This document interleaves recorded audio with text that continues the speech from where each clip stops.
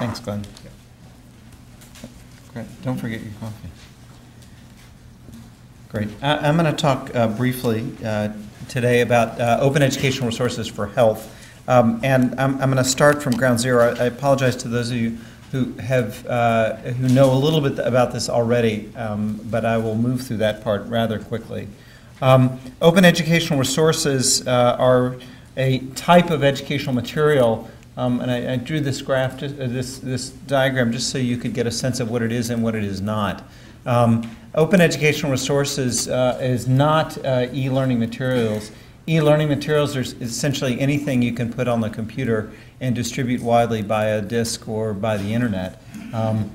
E-learning materials, some of which are open, and by open I mean things that are freely available for anyone to use. And freely available can be freely available on the internet. They can also be freely available distributed to you as either instructions or distributed to you in a piece of paper. It's simply open and freely available without cost. And with limited restrictions, and I'll talk about those restrictions in a minute. But many e-learning materials are free, and some of them, in fact, aren't. You may have heard the term OpenCourseWare. OpenCourseWare I see as a subset of the bigger picture of open education resources. OpenCourseWare is actually course material. It's lectures, it's things that you might use to manage, it's course management software for those of you who use things like that. This is a subset of the bigger picture of open educational resources. Let me give you some samples of what open educational resources are. Here's one. This is from Google Books, which you can identify, you can ask it to select for only those things which are freely available in full text format. And this is the #1 identified item in the subject medicine, which is Sir William Osler's text. But that's free. Anybody can use it. You can use it for any lectures that you want. It has no copyright associated with it because he died more than 70 years ago. That's one of the that's one of the aspects of the copyright law. Here's another thing you can use. This is an open image. It's from Gray's Anatomy. Again, Professor Gray died many years ago, and the book was published too many years ago to still be under copyright. So if you want to use the rather expensive netter images, you can. And you can pay the copyright for it, or you can go on the internet and grab the free Gray's images and use those instead. Similarly, there are courses, and these are PowerPoints, they're videos, and MIT is the founder of doing this. They've done more of it, I think, than anybody else. And you can go to OCW, that stands for opencourseware.mit.edu, and listen to the world's most famous lecture on physics. I think, people from all over the world have done this. You can go and listen to these lectures. You can't get course credit for it. You can't get an MIT degree, but you can listen to most courses at MIT on the internet, either by looking at the PowerPoint slides, or many of them are full videos. This is an example, and Mary Lee will talk about this a little more in a minute. This is not just courses, this is also course management software and materials like that, so this is also an open source type of a thing. You can also move beyond simple PowerPoints and lecture materials to interactive activities. This is the Eyes Have It, which is a great tool for medical students and even for residents, created by Jonathan Trobe out of the University of Michigan, which is an open and freely available course on what to do with someone who comes in with a red eye, and basic primary care information about what to do with someone with a red eye. It's got an instructional mode if you want to learn, or you can quiz yourself right here. Again, all free, freely available for anybody to use anywhere in the world that's got access to an internet connection can have that. This is a piece of open educational resource. This is a maternal hemorrhage, a postpartum hemorrhage simulator created by Pam Andriata and her colleagues, our colleagues at the in Ghana, and the instructions for how to build this thing for $200 and train people how to prevent maternal postpartum hemorrhage, which she's presented in a couple of abstracts posters during the proceedings, are all also available. It is an open educational resource because it's freely available for anybody to learn how to use.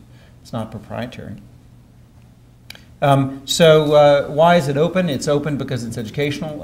It's built for reuse, and some, but not all, of the rights of it can be reserved. And this is based on an idea that was developed by Lawrence Lessig at Stanford a number of years ago, and he has really led a movement that has helped us change the way we think about copyrights. Most of you, and myself included, all the years I've ever created materials, I always put the C with a circle after it, and that means all rights reserved.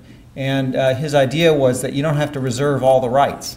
In fact, if you want it to be distributed more widely, you shouldn't reserve all the rights. You should reserve some of the rights. This movement called Creative Commons was initiated, which allows you to think about which rights you want to reserve and which rights you don't want to reserve. In fact, there are a lot of different copyrights. This is the one that University of Michigan puts on all of its online materials, and Michigan's put their entire medical school curriculum up. But here it is right here. It's instead of a C with a circle, it's got two C's in a circle. And in this case, they're asking you to always let people know, if you ever use this, who created this, in this case, Matt Velke, that they don't want you to use it to make money, that's non-commercial, and share alike, which means if you're going to use this, you need to use this using the same license that they have.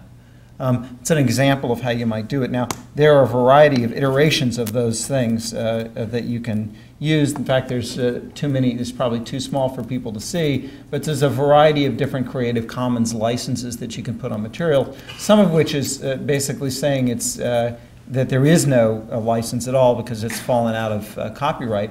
Others in which you say, well, you know, I don't care, use it for what you want, just say it came from me, and I don't care. That's the Creative Commons, what's called BY, just right there, Creative Commons attribution. It just says you can use it. Just remember to tell people that I'm the person who created it. Or maybe if you really are nervous about what you write, you do the zero waiver, which is, you know, you can use it, but please don't tell anyone that it was mine. You might want to do that. The process of doing that, you know, you think about it, you could take all your PowerPoints and all your lectures and all your videos and all your interactive educational materials and turn them into open source materials. You can look at the copyrights of all the images that you've selected and edit all the materials that you've created, educational materials, so that the whole world could use them. You see, we work mostly, at least in North America, under the idea that the material we create and we use in a closed classroom falls under fair use law, which allows me to steal whatever images I want and use in this classroom. Because it's a closed setting, it's for educational purposes only, and again, I'm not getting any money for being here and giving the talk today. So I can use pretty much anything I want, but if I'm going to make it freely available on the internet, that's a completely different thing. And if I take an image and it's from Elsevier, one of the big publishers, and put it up there, then Elsevier can come after me and say, wait a second, you're distributing my materials that I have the copyright for, and come after me for that.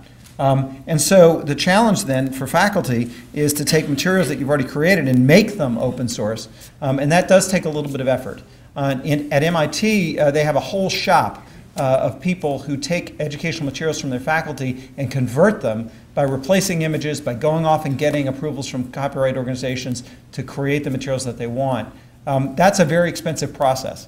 Very expensive process. And so a guy named Joseph Hardin at University of Michigan came up with this idea of the digital scribe, the D-scribe. And D-scribes are students. They're you know, like when I was in med school, there's a front row of students who we paid everybody to take notes and then publish those notes. Those are the scribes. Well, these are digital scribes. These are students who are either paid at student rates, which is a lot less than faculty, or unpaid, maybe for course credit or just to suck up to the faculty, which sometimes they do, to engage a little bit deeper in the material than the usual student. And the D-scribe process is one in which a student takes the material from the faculty and then looks, for example, at the 40 PowerPoint slides that came as part of the lecture and identifies from within it which items have copyrights and which don't. And then students, as you know, are very facile, more than I am, at using the internet and searching for things. They're not going to pay a penny for anything you can get for free. All the images that are in pretty much any PowerPoint presentations I've seen can be found for free, or at least a decent replacement on the internet. And students know how to do it. We have some tools that we've developed for them to do it. We have some training now that got developed by Ted Hans and folks at University of Michigan to train people to essentially do this at rapid fire. And that's how they've been able to convert the entire first and second year medical school curriculum to online open source materials by using this relatively straightforward process that they developed. And so they've got the whole, this is the first year medical school curriculum, which is free to anybody in the room. You can go to the open.umich.edu and pick up the entire first and second year curriculum, watch every PowerPoint slide, watch every, there are some videos in there, and a number of educational activities that you can find.